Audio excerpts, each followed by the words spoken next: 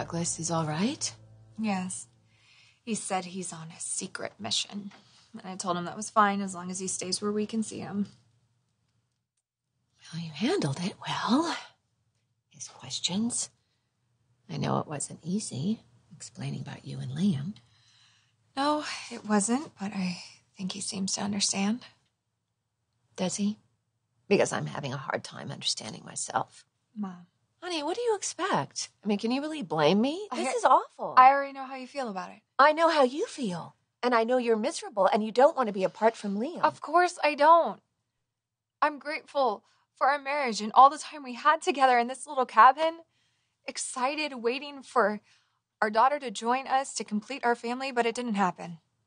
Honey, as tragic as your daughter's death was, it doesn't mean that you have to end your marriage. Please. Beth's death on its own? No. You're probably right. It wouldn't have ended things, but it is so much more complicated than that. Because of Kelly? Liam has a place to be. A daughter to raise. 2 daughters.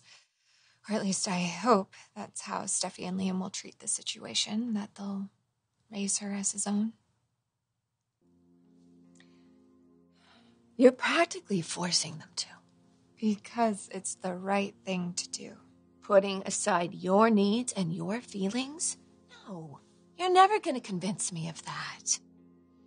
I hate to say this, Mom, but I don't have to convince you.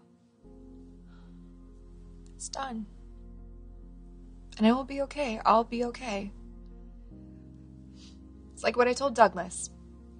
My love for Phoebe, the love I have for all 3 of those children, it helps me to know that everything is working out the way it's supposed to.